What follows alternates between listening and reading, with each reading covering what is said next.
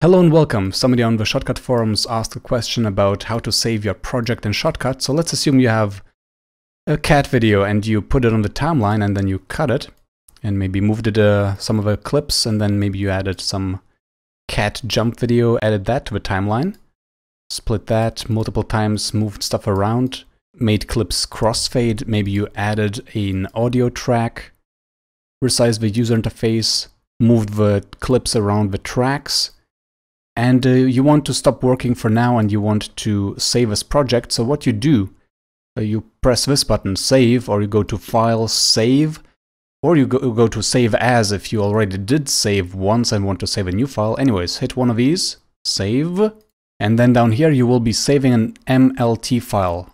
So let's call this Project Cat 01 or V01, version 01, and we got it. There'll be a file lying around that should have a visible.mlt ending. And if you close Shotcut now, and then open it again, then you can simply drag the project in there, and it will all return back. And you can also use this file to render your Shotcut project from the command line, because that's what the forum post was about. This is how you back up your project. To export the video itself, you have to go to File, Export Video, or press this export button. And then here you have to pick the setting. You can just use the default and simply immediately press Export File, or go to perhaps, let's see now, YouTube. Where is the YouTube? YouTube is here.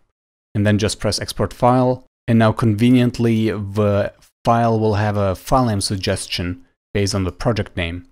So you can just press that and it will, oh my goodness, sure, just render it anyways. And then the file will slowly start rendering.